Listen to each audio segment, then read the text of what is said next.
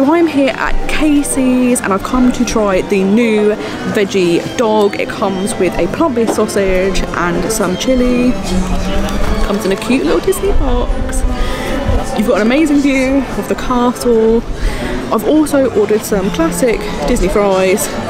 So let's see how this is. I'm a bit worried because I've got a white top on and a chili hot dog. Let's hope for the best.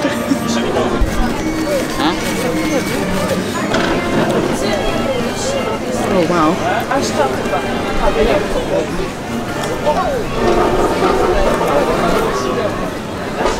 This looks like it's going to be very, very messy.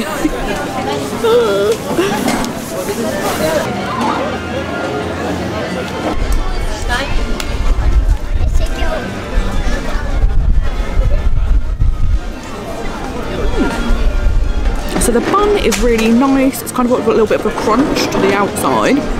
The sausage is really good. I don't know what type of plant-based sausage it is. It's got a little bit of a peppery taste, but it's really good. And the chili is really nice. So it's so nice to see this sort of option at Disneyland Paris now. You definitely need lots of napkins because this is a messy dog. So the chili is really tasty. It doesn't have any spice. The hot dog itself is a little bit spicy. Like super mild. If you are really sensitive to spice, it might be a bit too much, but it's really, really tasty. And it's also quite a big portion, which I'm very happy with. So I've gone just about halfway through, and it turns out in fact you actually have 2 of the plant-based sausages. So you're getting your full sausage worth if you get the hot dog here. I would say this is a really good option.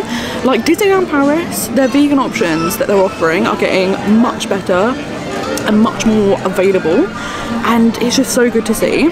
This is a really good addition. So I've just finished my meal at Casey's and I have to say I was super impressed. It was a really, really tasty hot dog. The chili was really good. Plant-based sausage was nice, a little bit spicy. The fries were just bog standard fries. They're not seasoned or anything. They're fine. They're just something you have. Good news, I managed to not spill any on my white t-shirt win.